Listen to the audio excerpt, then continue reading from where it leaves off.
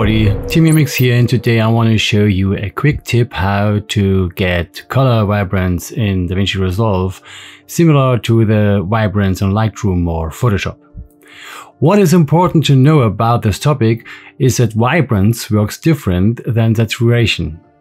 But how does it work? Let me explain it quickly. It's really easy to understand.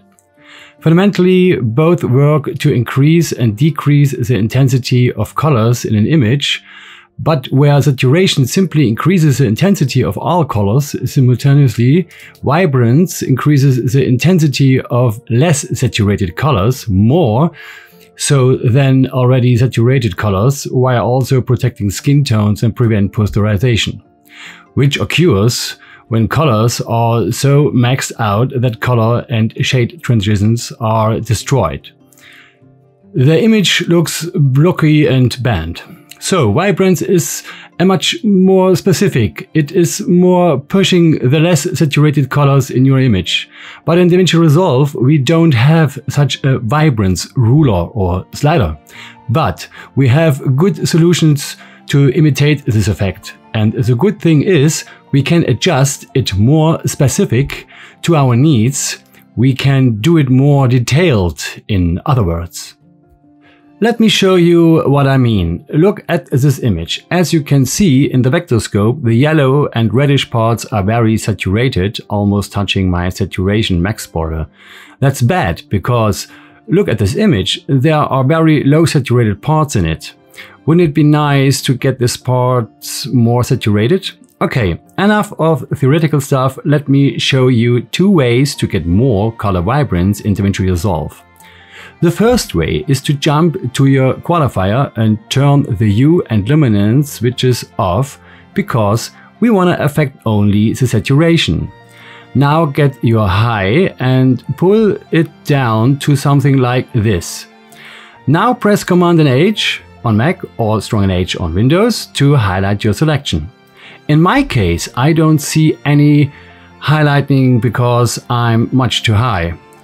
All I have to do is to lower my high much more to the left, more to the low saturated parts.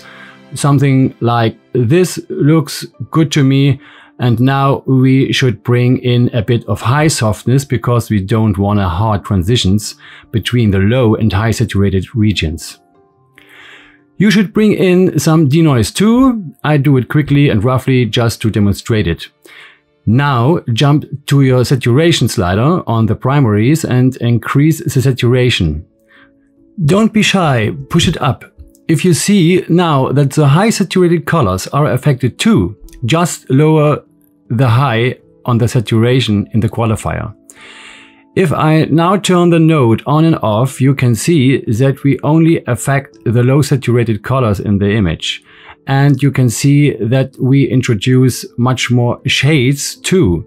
Our image becomes much more rich in shades without oversaturation. Okay.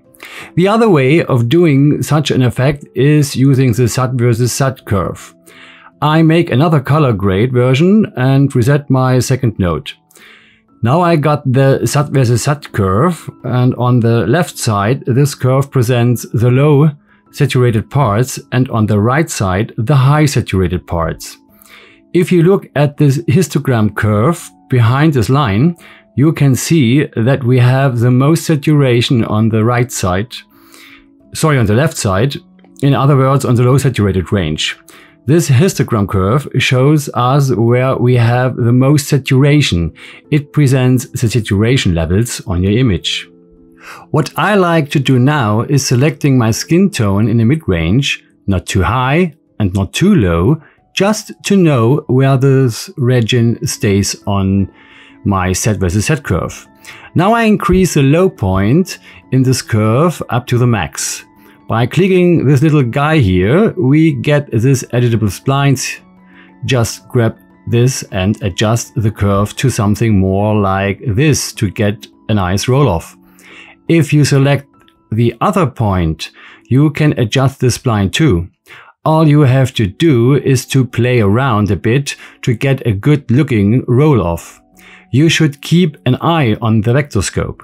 as you can see, we only affected the low and mid-saturated parts of the image. By turning on and off this node, you can see the difference. Okay, now you know 2 ways how to achieve more color vibrance on your footage. Just have fun and play around by yourself. I recommend to do this adjustment right after the color correction before you creating your look. It should be part of your balancing out step. The first step is exposure correction and the second step is always balancing out your image. That's really important to understand, but that's another story. Okay, I hope I could show you 2 ways to get more out of your footage and achieve a bit more color vibrance. If you are interested in more content like this, please don't forget to subscribe and click the bell. Thanks for watching and listening. You all a great time. Bye.